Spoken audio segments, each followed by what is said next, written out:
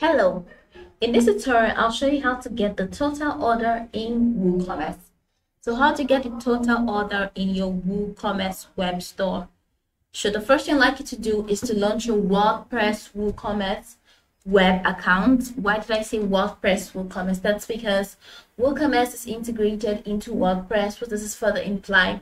It implies that for you to access all the settings that will enable you to edit your WooCommerce website, then you need to sign into your WordPress account because WooCommerce is an integrated plugin in WordPress.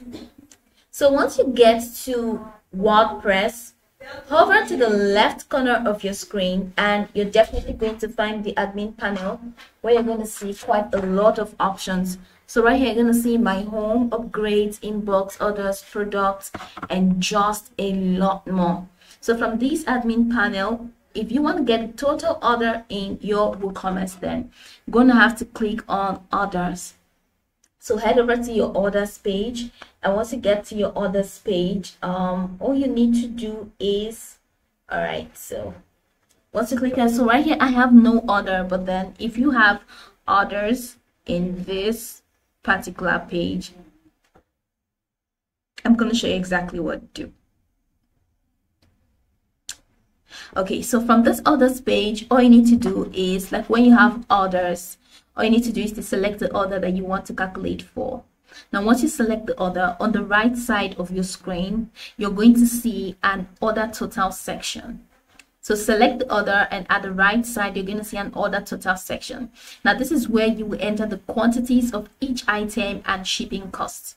Once you have entered all of this information, click on the calculate total button. You should now see the total order amount displayed on the screen.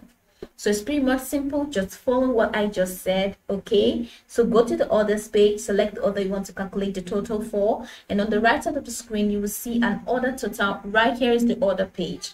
So you see the order total section. Now this is where you have to enter the quantities of each item and the shipping cost. And once you have entered all of the information, click on the calculate total button, and then you find the total amount or the total order amount displayed on the screen. So just be simple, follow this closely and you get right into it.